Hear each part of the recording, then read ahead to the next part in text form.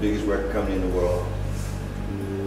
180,000 records, first time out the gate. Second time out the gate, 60,000. I want to talk to you guys about why my sales took a 60% decline. And I know the music was better the second time around because we got nominated for a Grammy the second time around. So what's the disconnect? Because I see everybody else, if you look at Amazon, you look at Verizon, you look at Apple, anytime I buy something from them, they can reach me directly. Apple especially, anytime I buy something from them, they know every single time that I interacted with them as a brand.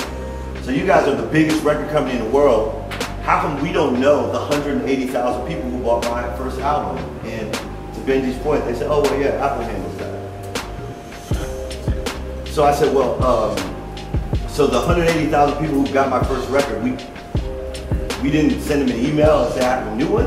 I had a friend that actually worked at Apple, and I said, well, you know, couldn't you guys make so much money if you just send an email to all the people who bought Rick Ross's album the first time and tell them they had a new one out? Wouldn't that be smart? And they said, well, we don't want to lose a subscriber over a $12 album when we're selling $800 iPhones. At that point, I realized that it was my responsibility to actually have that and own that relationship with the people that support me. And that's why we built this platform. And so I'm not here today to sell you my platform, but just to give you some food for thought around what it takes to actually build an audience, own an audience, because the people who own the audiences are the ones that actually make out well.